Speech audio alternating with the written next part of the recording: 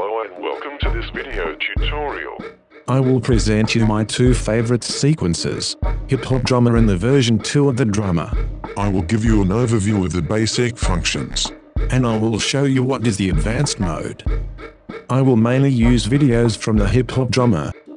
Let's start. HipHop Drummer is a polyphonic MIDI drum sequencer.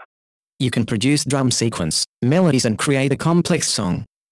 It includes mainly an hip-hop pattern generator, an advanced Linn swing function, Tools to remix your MIDI drum sequences, And many more functions. The Drummer plugin and HipHop Drummer share the same functions and same engine. The Drummer is composed of 8 tracks versus 6 tracks for the HipHop version. Let's start with some basic functions. You have tracks composed of 32 steps. Steps can be switched on or off. The main volume will be applied on the step set to on. If you are not happy with the sequence you created, you can still delete it. You have also a global accent sequence at the bottom of the user interface. You can mute each track, you can rename them.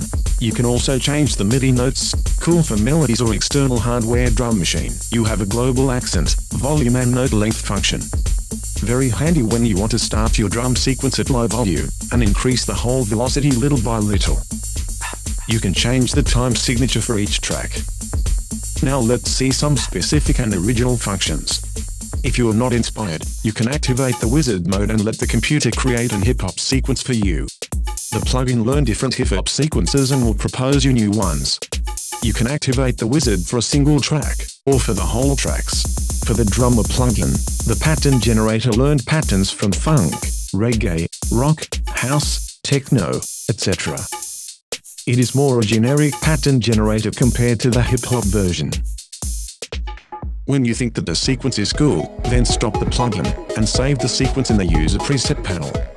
You can also apply the pattern generator on a subset of tracks. Lock the track and the wizard will ignore it. Very useful to build incrementally your sequences. You can save and recall your sequences. You can chain them to create up to 128 step sequences. Now let's add some groove to the sequence. Very easy, you just have to turn the swing knobs. You can change the swing amount for each track. Let's now see the mix panel in details. In the mix panel, you can shift the whole sequence. You can mute notes. You can transpose MIDI notes. Very useful when you have a drum rack composed of many samples, or different drum kits in the same drum rack. You have a looper and remix controller called bug. The bug function will produce breaks, bugs, repetition, etc. That's it right now. Let's see the advanced mode.